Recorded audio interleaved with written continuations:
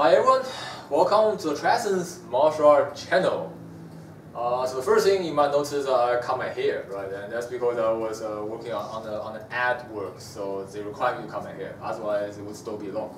Anyway, so next thing, some of you have actually messaged me on Facebook or whatever because you guys heard that there's been a riot going on in South Africa for over a week now, I think.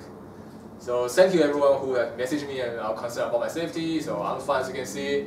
Eric's fine as well. The riot is bad, but they are mostly rioting in commercial areas and trying to get free loot, you know, whatever fridge, refrigerators. So they haven't really rioted in residential area. That's why people who don't own a shop are not directly affected, right? I'm not fine. I'm emotionally scarred. For what? For the riots. Because you must have tried to loot a graphic card. Well, that too. Well, Mustang actually got looted, so the whole building and the warehouse was on fire. But no, okay, all right. I do care about the society. You know what I'm trying to say? And I'm very sad, and I'm emotionally. No, right. I do think price will go up after this. So there is that. Well, as the things not going up higher already. So. Yeah, so we all going to be affected in one way or another, but at least we're not directly in danger. It was the shop owners and supermarket and those places. So yeah, it's pretty bad, right? People here are pretty bad. Yeah. But at least we're safe. So thanks for all your concerns. And with that said, we're going to start with today's video, which is going to be the third episode of Style Deconstructed. Now, you might wonder where's the first and second episode, right? So here's the thing. So previously I've done a video talking about applying Occam's razor to mantas, and I did a video similarly on Wuxing Tongbei. So after some thinking, I realized that those videos didn't quite fit into the Kung Fu debunked section because not really debunking any myths or misconception.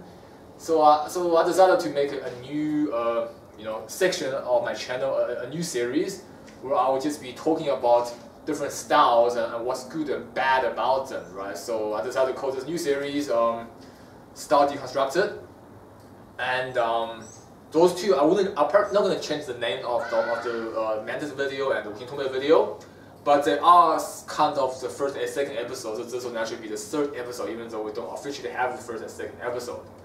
And in this episode, we're going to look at the styles that I started my training with, which is called Shao Bei. Okay, Shao in Chinese means, in this case it refers to Shaolin, right? The first character of Shaolin is called Shao, and Bei refers to the north. So Shao Bei is basically a less commercial way of saying Northern Shaolin. So the reason this style is named this is because they don't want to be confused with the over-commercialized Shaolin temple martial arts. That's why my grandmaster Zhang Rongshi, he decided to call this system Shao Bei Quan. But according to him, this style is a derivative from Northern Shaolin. However, there is some debatable part of his claim, and I personally don't really believe everything he said. I personally think he actually invented the style based on his own family style and some other style that he came across during his journey. But I have no proof of that, so therefore, and this isn't a fact or fiction video, so I'm not going to go into details on that. But just know that, according to the Grandmaster Zhang Rongshi, this style is one of the secret styles that came out from the Shaolin Temple when it was burned down. But I personally believe he invented the style based on other styles. Anyway, so today we're going to talk about this. So if any of you have seen my video on myself, right, I talk about that my dad primarily trained Shao Bei under first under Grandmaster Li Fengjiu, then Grandmaster Zhang Rongshi. And so naturally, when I first started martial arts, I was training under my dad, naturally. So I did Bai Yun Tongbei, right, white ape Tongbei, and then I also did Shao Bei. So this is actually one of my primary styles, one of the first two styles I started my martial art with. And when I went back to China in 2003 for 1.5 or 2 years of training, I then further improved on Shao Bei. That was the first part of my journey. I was focusing on improving Shao Bei. I visited my dad's Shao Bei brothers. I went to Jingzhou, right, the origin place of this style, and I visited Grandmaster Li Fengjiu and other masters in that area. And so that's basically where my knowledge of Shao Bei Quan came from. So today we're going to look at how efficient or inefficient Shao Bei is and my personal opinion on this style. So to do that, we're going to first look at its fundamental handwork. So Shao Bei Quan has 7 primary handwork. In Chinese, we call it 手七功. 手 means hand, 七 means 7, 功 means accumulation of training or practices. And so we're going to first look at that, and then we're going to look at the portion of the form to get the snapshot and the feeling of what the style is all about. Okay, so the first thing we're going to look at is 醉弹手. Right? 醉弹手means 醉 means drunk, 弹 means to spring or to flick, 手 means hand. So what it looks like is like this, there and there. So it's a relatively simple move. Right? If you look from the side, it's here and here, here and there. So the first thing that you might notice is that it's very similar to 八ji. Okay, so 八ji has this motion where the hand goes up and it protects the hip and then slides to the side. So for example, like in the big 八ji, there's that move where it goes here and then there, right? And in the starting of the form is here and then the starting the form. So there's actually a block that's quite prevalent in 八ji. And it's in my opinion that actually, Grandmaster Zhang Renshi probably got this from 八ji, but his family used to do 八ji before he started doing Shao Bei. That's his one possibility. Right, so let's look at this block. So what this block is meant to do is to cover this half of the sphere. So whether he's punching with that hand or with that hand, so basically anything that comes from this area, you can kind of block, cover up like this. So in this sense, this approach is better than what we've looked at with mantis. In mantis, everything is very specific. If he punches, I have to like catch the hand and then do something. But here, I can just blindly do this, and anything he threw at me, except from the bottom, like uppercut, just doesn't work. But even of the straight punches, it will work just fine. So in that sense, this style does kind of work to some extent. It's almost like a master key, like we talk about. It covers a lot of situations without having to be specific about it, right? It's like a blanket block. I just come out to a guy and do this. And then the moment I do this, I'm going to try to punch him in the face. And when this one fails, I'm going to do it that other way. So it does work in that case. You can pretty much blindly just spam this move, and you have a fairly good chance of stopping what he's going to do and then probably punch him back in the face. There's no specific requirement for the move, and you don't even need to see what he do. I can come out to the guy and just do this, and and if you're lucky, you hit him. Anything you want to add? No. You've learned this, right? Not long ago. Yes, yeah. So that's 醉弹手. Second one I'm going to look at is 长锤手. 长锤 means a long hammer hand. So what that looks like is here. So on the side, it's like this. Right, so what this does is quite similar to the first one. The first one is covering here. This is from here. Again, you're blocking anything that can come up in this whole range. And then punching through the middle. So the first one you aim for the head, the second one you probably aim for anything on the chair to work to anything on the body. And the step here is like a sideways step. So that you are led away from the center, right? If the person is here, you're doing a punch this way, and then a punch that way. So you're also kind of having a passive evasion value added to your move. So if he's aiming for your middle, there's a chance that he will miss. And again, you will be able to do this move blindly. I don't need to be specific on what he's doing or catch him on the correct leg, correct side. None of that stuff like we had in mantis. Instead, I'll just come out to a guy and I'm just gonna do this. Sorry. Yeah, I'm gonna just do this and then do that and just spam this and run into him. Right? That's also a big thing about Shao Bei, that they like to charge into the person. They don't fight like this. When the moment they fight, they want to launch in and then punch someone. So that's 长锤手, the long hammer hand. And the third one, what we call 劈山手, right? The mountain chopping hand. Now there's a very big possibility that actually Grandmaster Zhang Renshi took this from Tong Bei, because in Tong Bei we have the exact same name, 劈山. It's not the same move, but it has the same name and it's roughly the same concept. That's why I think that's one of the reasons why I think Grandmaster Zhang Renshi kind of took different styles and then converged them into one style and called it Shao Bei. Anyway, so 劈山手 looks like this. Okay, on the side, it will look like this. Well, just in case you're confused, I'm not here to teach you Shao Bei, right? This is just analysis of a particular style. You can't really watch this and learn, but it might give you better understanding on how different styles function and why some is better than other. So 劈山手 is actually one hand that I used to use a lot back in the days when I spar and fight with people. Right? Before I started doing 一拳 and then eventually 太极五行通背. Before that, I used this hand a lot because it's actually quite convenient. So what you do is, regardless of what he's doing, you want to leave the one hand and go aim for his shoulder side and chop it down. Whether he's throwing a punch at you or not, it doesn't matter. I'm just going to go here, and then the next one will just go to that side. Again, whether he punch or not, I don't really care. So even if he's not punching, I'm still going to come up and do this. And the good thing about doing this is you prevent him from the ability of doing anything. Whether he punches you or not, because you're aiming for the side of his shoulder, you're cutting off the root of anything he could have done with his hand. Okay, and the third one, so there's one, that's two, and the third one basically comes here and it goes for the neck, like that. Hands in the hand is like 1, 2, 3, arm, neck.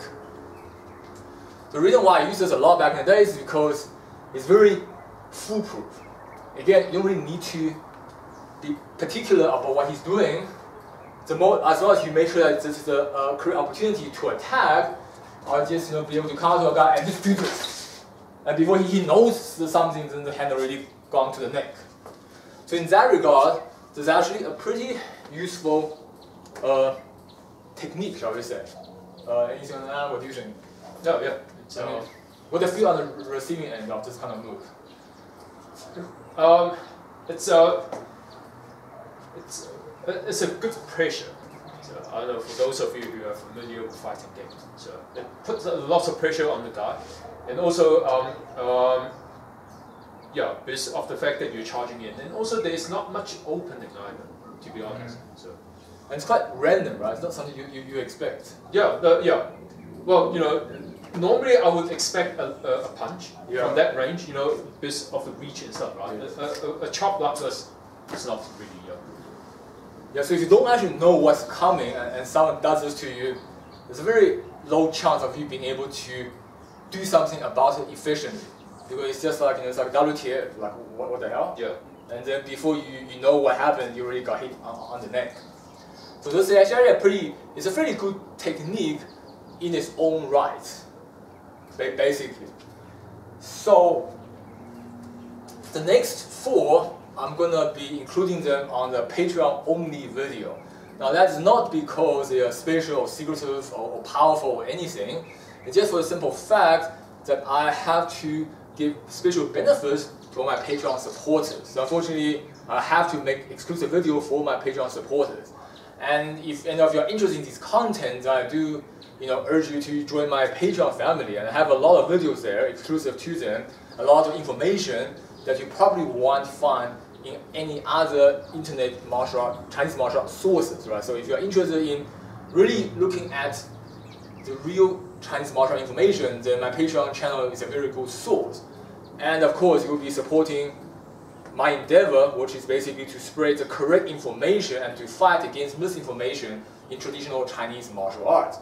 So if you're interested in that and you're capable, then please do support me on Patreon.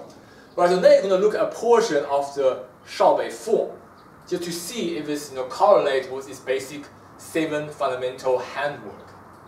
So Shao Bei has many forms, which is one of the bad things about the style is it's not very focused. It has so many different forms, so many different techniques, which in my opinion it kind of dilutes your ability to react to a situation efficiently. But I'm going to take one form of the primary form, the most important form called 点钢拳. Right? 点钢拳 means the steel pointer.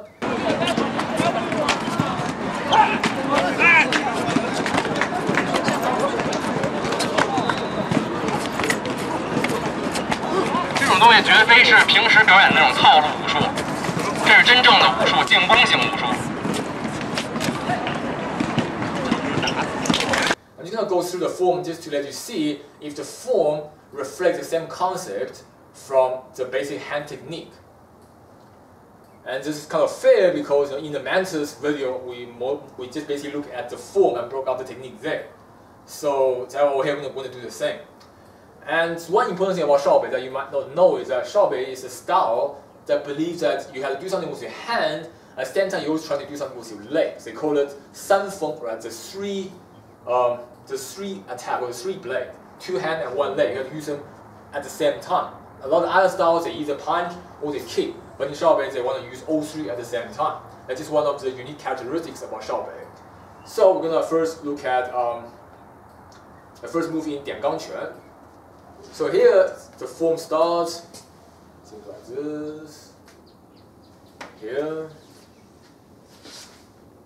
like that. So this you should already notice is comes straight out of 最弹手, is that blocking move, but instead of doing a punch, it's a sideways with a kick. So basically what that intent will be is that when he punches, you do this and then you kick him, whether in the knees or in the folding here to make him lose balance, or maybe even in the rib depending on the situation. So that's the first move, it's there. And as you can see, it's blocking and kicking at the same time, right? They don't want to do 1 and 2, they want to have this at the same time. The moment something comes, you want to do this. And obviously one problem here is that when you're in punching range, you probably are not in kicking range. But if you just slightly slip back, then it might work. So for example, I'm in punching range, he punches me, and I'm going to do that, and then kick him. So that could work, right? So there's a little bit of problem in the distance, but it can work. So that's the first move. The second one is here. So this is like a generic block. What it does is, if you punch with that hand, it blocks here. And if you punch with that hand, it still blocks here, and this one covers for that hand. So you can pretty much spam this into someone's face and kind of covers everything. And the leg here is also a block for any potential kick. So if you were to kick me, it would be either kicking him or using the leg to do that. So that's this. So it's basically an up and lower level block at the same time. So kick, there, and then this one gets a bit confusing. It's here, here, there, and there. Right. So what this does is, again, it's not specific on what you do with it, but all these hands are just there to confuse him and to take up space and to move his hand away. So from here, the first hand is there to take any defense down, right? So it's here, and this also try to take any defense down and you kick him. And then when that doesn't work, then move back. And then comes back up and punch. So you basically try to first get his hand down, and when it doesn't work, you try to get his hand up, and then you punch him. So it's not specific like in Mantis, right, where everything is specific. I'm going to block here, and then catch there, and then grab that, and then do something. Over here, it's just approximate. I'm just going to, from here, do stuff to his face, and hopefully these things are going to knock his hand out of the way, and they're going to punch me in the end. So that's what I like about this style. What this style, in my opinion, works better than Mantis because it doesn't have to be specific. You just spam random moves that covers a large proximity of what he might be doing. Of course, in this case, all these moves are not going to cover a hook. So there are weaknesses to it. It's not completely fail-proof, but under the pressure, there's a chance that he might not have time to hook.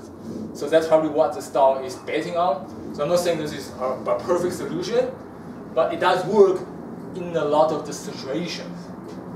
Okay, so from here, there, and obviously the kicker there just to annoy him and possibly hurt him if you can catch on a good kick.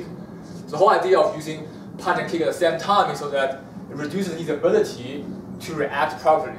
So he either deals with a hand or he can deal with a kick, and either one of them is gonna get him. The problem to this though is that because you're kicking and punching at the same time, you kind of lose our power on both. You can't really focus on the one. It's just like if I want to do a leg kick, right? If I focus on doing the leg kick, I kick really, really hard. you want to focus on the knockout hook and hook really hard. But you can't do a hook and a kick and both have power. This is not how a human body works.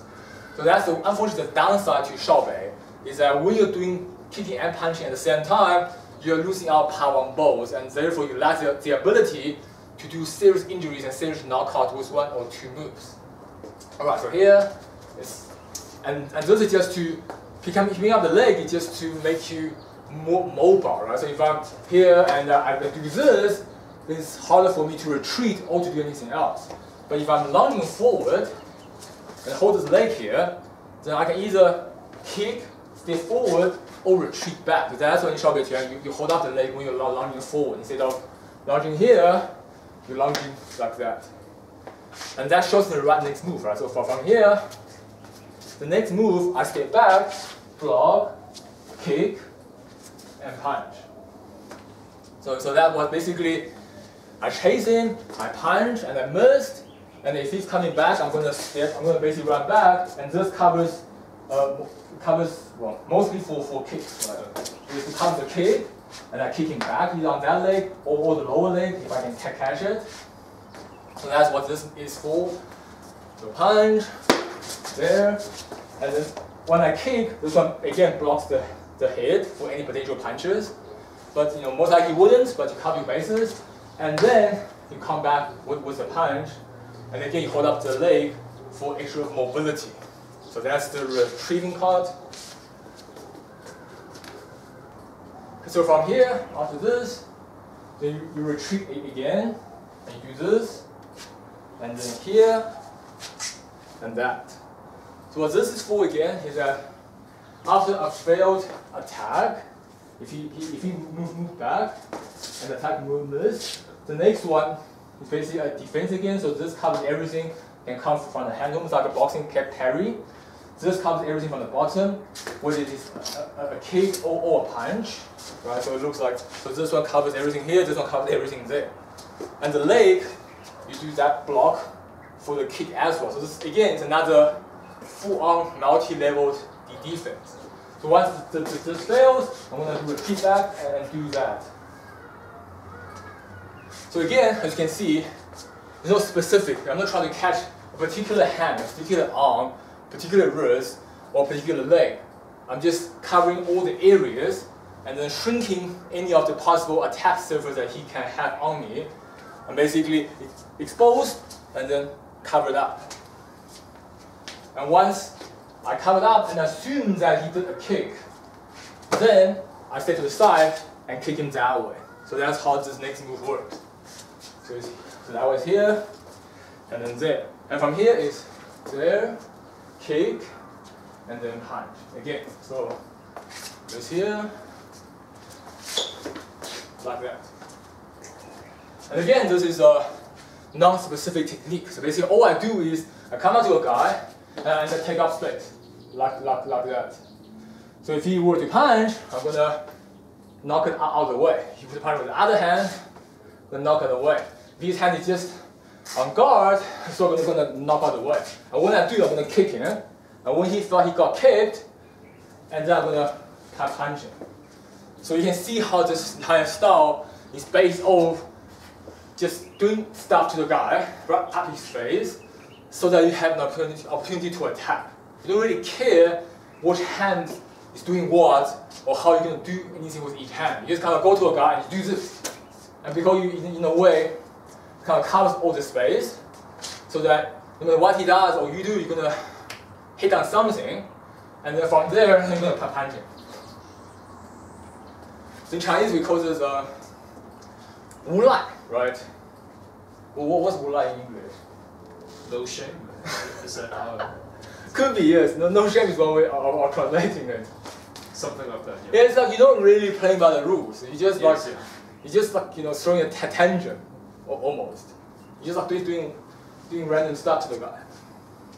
Alright, so after that, you turn around, hand, kick, hand, back kick, and then here, there, and the punch, and the punch. So this is quite simple. So after you done your lost launch attack there, you're gonna come back, and this again covers everything on the surface. So, and ideally, you wanna catch this hand, but even if you catch the other one, it's not the end of it. I mean, you might have a problem with that, but you kind of make up for it by kicking, right? So, you basically turn around, you don't really know what's happening, there's no time to look at exactly what's happening. So I'm gonna just turn around and just do this and kick him, and hopefully it works. And then when I either kick him or I don't and he steps back, then this one hit him on the solar plexus, and kind of you duck so that any potential hit to the head would kind of miss. Right, so it's here, there, and then from here, the moment he gets pushed back, then this kick comes from there. And notice that this kick is not like the Bruce Lee kick or the Taekwondo kick where it's kind of spin around. Right? I'm not trying to spin around with the kick, because in this style you want to be more concealed. So if you look, when I'm here, the kick literally just kicks up and kicks out that way. There's very little pre-action for him to see. It's here and then there. And after that, most of the styles after the kicks, they kind of spin back. And that's like a moment of vulnerability, so to speak. If someone can evade the kick and come back at you, as you turn around, it's a weak point. So in this Shao Bei style, after you've done this kick, you don't just come back up, you immediately launch another attack from here. Again, covering any possibility he could have on the other hand. I don't even need to look, I'm just going to kick him, and then do this, and do that. And if he did anything while I'm back turned, it's going to knock them out of the way. And with that, I'm going to follow up with another kick. And this kick also goes with a wrist break. It's not really important, but it's what this move is designed for. So if somebody grab your wrist, I don't know why I will grab your wrist in this case, but it's basically here and then kick, right? With that, and then another kick, and the hand that basically blocks stuff. And then as you grab it down, it's a punch here, and when you block that punch, it's a punch from the middle. So that way it's here. So this one goes on top, and this one sticks to the bottom. So that's like the first half of this form. That's where we're going to start. Because again, we're not trying to teach you, just to get you an idea of what Shao Bei Quan is about. And from this you can see that Shao Bei Quan functions on a very broad stroke. It's not specific like Mantis, which in my opinion, the style I would say is better than Mantis on average when it comes to combat ability. And these techniques is easier to be applied. Right? What do you think compared to Mantis? Yeah, it's a lot more foolproof. So yeah, that's basically what it was. And it's a lot more aggressive too. Yeah. You're not trying to be reactive. You just kind of go to a guy and start whacking him. And force him to play your game instead of you trying to play his game and then try to catch him off guard. So now you might wonder, then why did I eventually abandon Shao Bei Quan and start doing Yi Quan, eventually Tai Chi and Wu Xing Tong Bei? So here's the thing, for a long time, from when I started training martial arts, that's like 94, to when I go back to China for 2 years, 2003. Through that period, I used to think Shao Bei Quan is the bomb. It's like one of the best styles. And that's what my dad told me. That in his day, in his experience, Shao Bei Quan was the best style when it comes to combat ability. Right? The people that he met, Shao Bei was the best. So I used to think like that until I went back to Beijing. And those who watch my videos on that, you know that I met my Yi Quan teacher, Li Quanshan Laoshi, and I suffered a pretty bad loss against him.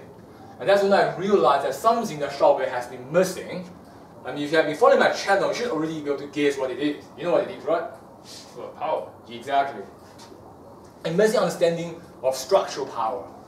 So in Shao Bei Quan, they talk about power, like everybody talk about power, but most of the people who talk about power in Chinese martial art don't have a solution on exactly how to get power. So Shao Bei Quan, like any other external style, they say that power, you just have to do strength exercise, like cat stretch, right? Mogul, it's almost like push-up, but you do, it's like a yoga thing, right? Like the yoga dog stance. You do this on the ground, of course, and go back. So they think that you do these muscle trainings, and that will give you stronger muscles. And then what Shao Bei Quan does is they hit trees, right? They have like a tree trunk, and they will hit to train power and conditioning the arms. and they all train on each other too, like here, there. So stuff like that, and then they will tell you got this hit punch and just do this 100 times, 1,000 times a day, and that's how you train power. And a lot of people, they accept that. I did too at the time.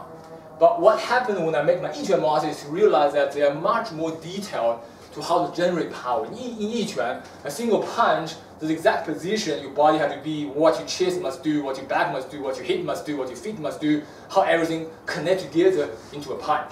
And evidently, my Yiquan teacher was able to hit a lot harder than any Shao Bei people I've ever met in my life.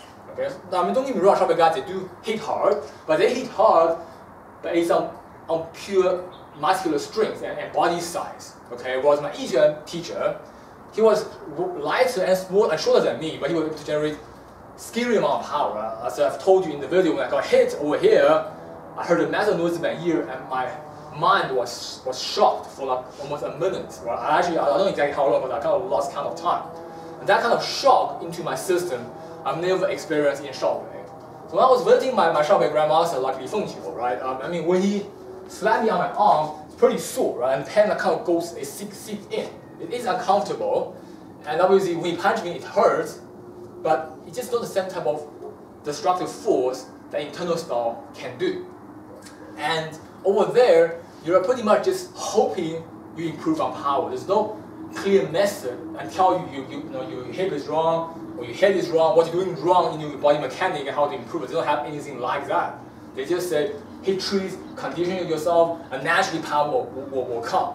And what is true to some extent, you very soon will reach a cap, and you won't be able to progress much beyond that. Everyone, they have, from not having muscular strength to having muscular strength, and then that's it. Obviously, in Western sport, like in MMA and stuff, they have more scientific training, like the kettlebells and all of that stuff. So they are able to advance further. But in traditional Chinese external martial arts, they don't really have that much scientific understanding on muscles and muscle group and all of that. So the progression of power is quite limiting. You hit a cap, a ceiling, very, very soon. And let's take the 劈山手, right? This. Well, the technique is pretty good. But while I was doing Shao Bei Quan back in the days, I could never achieve the same type of P power like I'm doing now in Wuxing Tongbei. It's just not possible. And of everyone that I met in Shao Bei system, none of them could do it. There was one of my Shao Bei uncle, he vaguely resembles the Tongbei power, but he's so big, he's like over 100 kilo. His arm is thick and fat. So when he hits you, it does feel a shock. But it doesn't translate to a person like me, especially back in the day I was like 67 or 270, I was pretty skinny. So whatever he does, I can't do. And he can't teach me how to do what he does because I don't have the same body mass. And that's what I didn't like about Shao Bei eventually, to realize that it's limited to how big you are, and there's no method to get better and reach what your master is, or your teacher is capable of doing. Well, that's something that Wuxing Tongbei eventually made me understand, is that I can actually generate a lot of power from this P without having a huge arm. So that's the big thing I have against Shao Bei and many of the other external styles, is that if I met somebody like I did with my Yiquan teacher, he had like strong structure. When I attempt to do this, his arm doesn't go. Right? I just be like this, and then it bounces off. And then he will come in, crash my structure, and send me flying or punch me.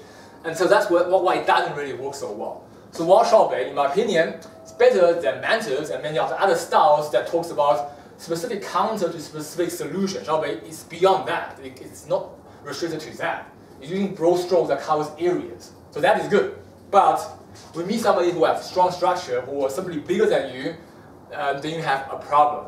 Whereas compared to what I'm doing now, which is Wuxing Tongbei, even if he has structure, if I just do that, I'll break his structure, right?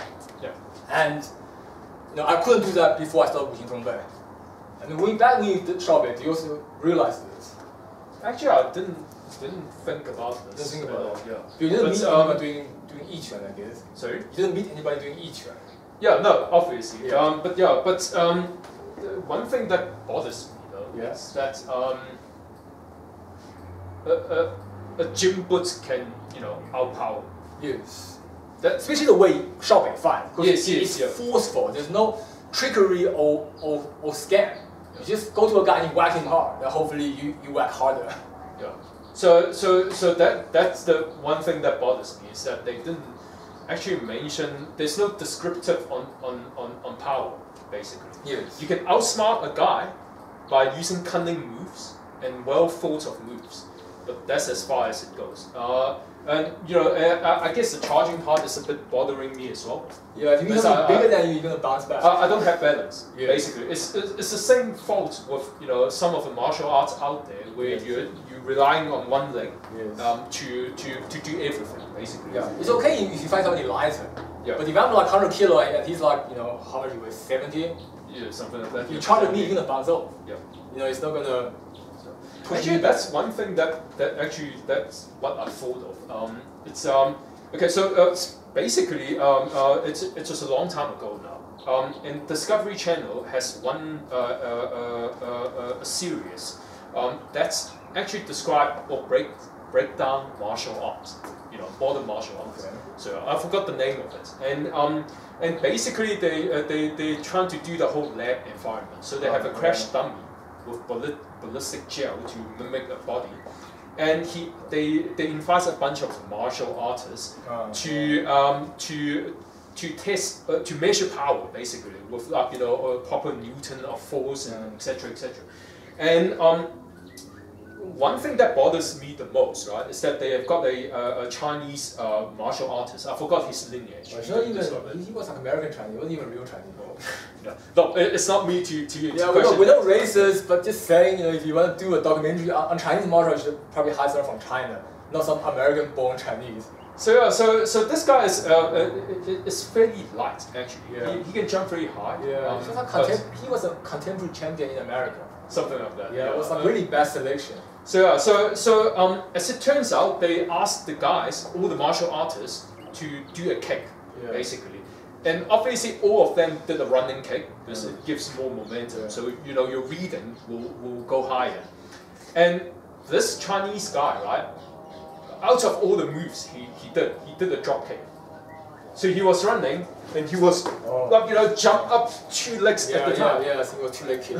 Yeah, it's just a 2-leg kick. Yeah, the American African karate champion. Yeah, he did a spinning kick. Yeah, he did a spinning side kick, and obviously that packs a lot more punches. But besides the fact that he's more massive, but yeah.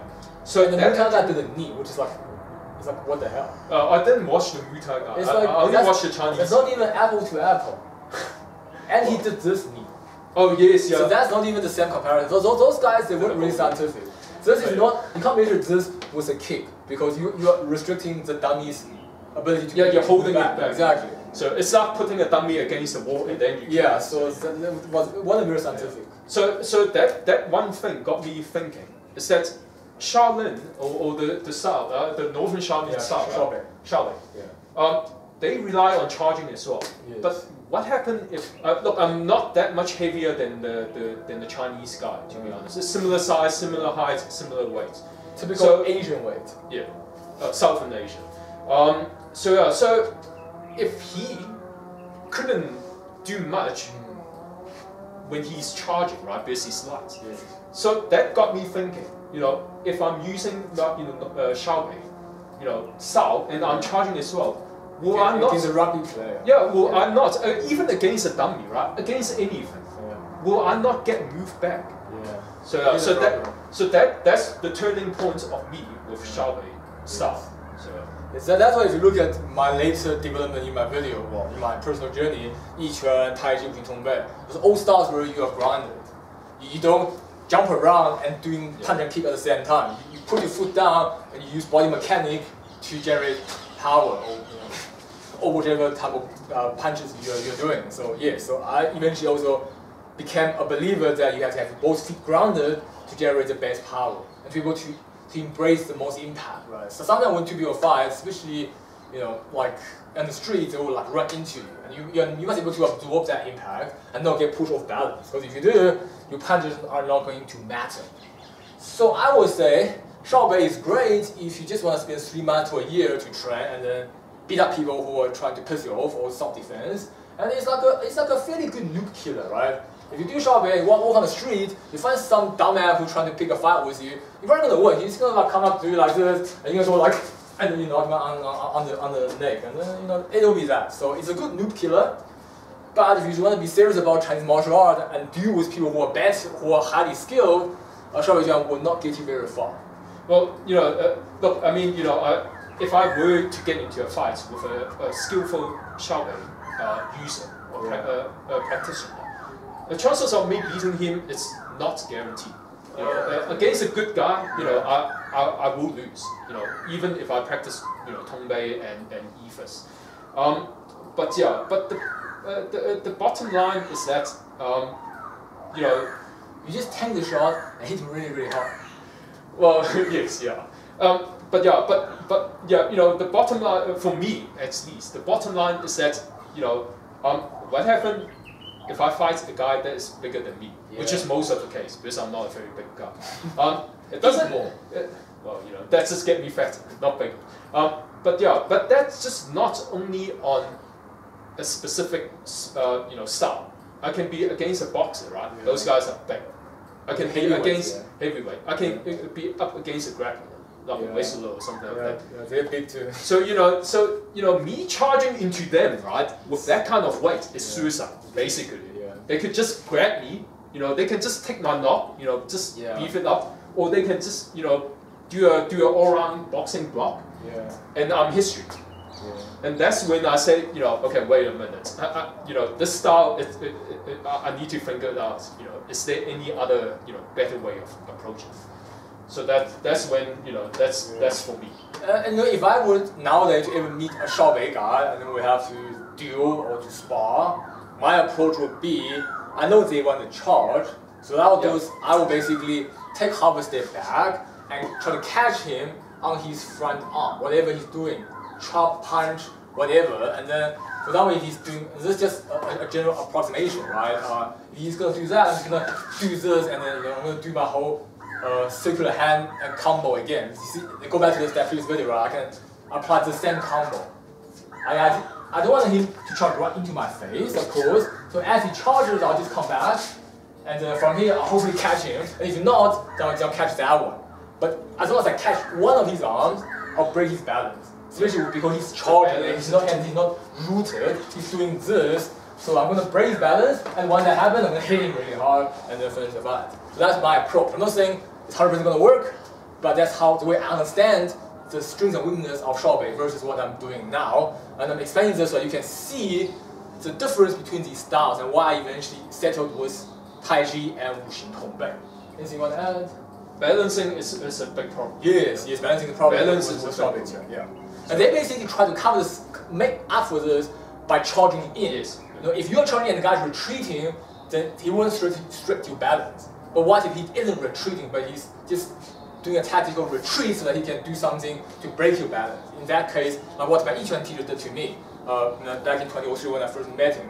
And that becomes a big problem. Because I can't break his structure, and once I collide with him, I'm going to get knocked out. So yeah, anything else? That's it. Alright, so this will be, the first, but actually the third episode of Style Deconstructed. And those of you who might not know, Deconstruction is a postmodern philosophy founded by Derrida, right? So if you're interested, you can go Google Derrida Deconstruction, and it's actually a pretty interesting school of postmodern philosophy where they talk about how you can take anything, and as you take things apart, you actually see meanings in this thing that you don't see if you look at something as a complete built, finished product. Maybe in the future, if you have interest, I'll talk more about deconstruction. But that's all for today. Hope you enjoyed the video. And if you do, please subscribe on my YouTube channel, click on the bell icon so that you can get updates, notifications as soon as I upload my new video, so that you'll never miss a video. And if you can support me on Patreon, that would be greatly appreciated. As I said in the middle of the video already, it will help me out greatly, and also it will give me the motivation to continue producing quality and informative content and trying my best to combat against misinformation in the traditional Chinese martial art community. And as always, a big shout out to all my Patreon supporters. Thank you so much for supporting me throughout this pandemic. And whenever you have anything you need, always feel free to contact me and message me. Question on current content, suggestion for future content, always feel free to contact me, and I'll definitely get back to you as soon as possible. So thanks for watching TriEssence martial art channel. Remember, we're in the pandemic, so keep your mask on, keep your social distance. This isn't over yet, and get vaccinated if you can, right? And stay safe, stay healthy, and I'll see you next time.